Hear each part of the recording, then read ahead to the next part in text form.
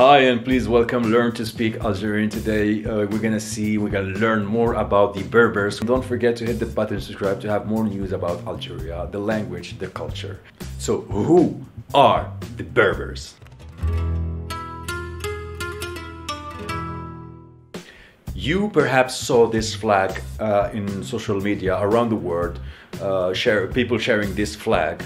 To who belongs this flag?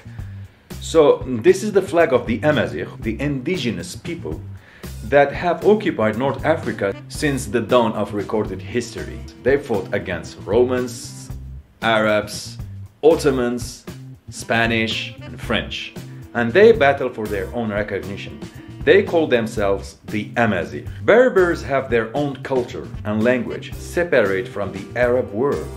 They inhabit a region known as the Maghreb or Amazighs. In Berber language, the borders are from the Siwa Oasis to the Canary Island and from the Mediterranean to Niger and Senegal rivers. This area covers 7 million square kilometers. It's a lot of space. If this area will unify it will be considered as the 7th largest country around the world.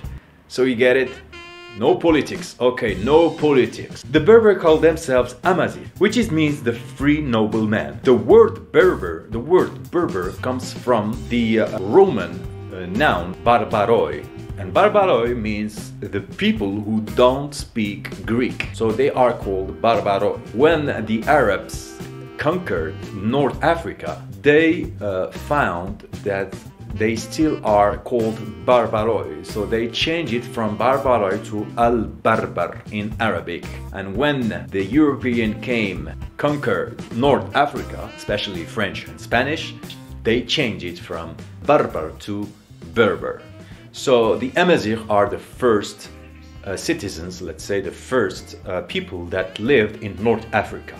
Let's take a look to the Amazigh flag. The blue is the Atlantic Ocean and Mediterranean Sea. The green is the Amazighs, the land they come from. And the yellow is the desert. And the red yos symbolize a free man, which is also known as Amazigh. The word Amazigh means the free noble man, Amazigh. Even though North Africa is regarded predominantly Arab, most North Africans consider themselves Arabs. So they are Arabs or Berbers. I think only the DNA will respond to this question. More than 30 million Amazighs live across the region, and they face a number of challenges. Since decades, they are demanding official recognition of their own language. In 2011, Morocco recognized it, and 4 years after, Algeria did it too.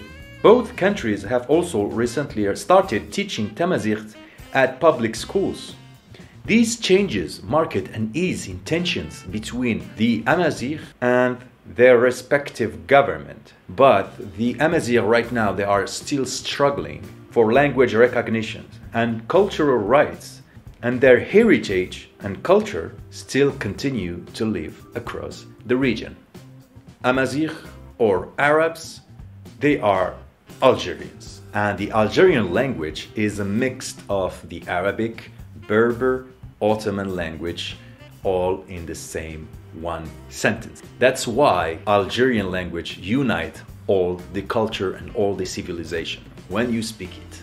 It was a special video about the Berbers. Who are the Berbers? Who are the Amazighs? Berbers and Amazighs, now you know that it's both the same thing. Amazigh is the free noble man. I have a lot of friends who are Amazighs, who are Berber. They speak the language, they have their own language. I hope one day you will come to Algeria to visit. You're gonna visit Béjaïa. It's a beautiful city. Tizi Ouzou, beautiful city. I have so many friends there. And you have also all the Kabylie. The Kabylie, the region of Kabylie is very beautiful. Welcome, please. Thank you a lot for watching this video. Don't forget, hit the button, subscribe. My heart, my words, my mind to you. Welcome to Algeria.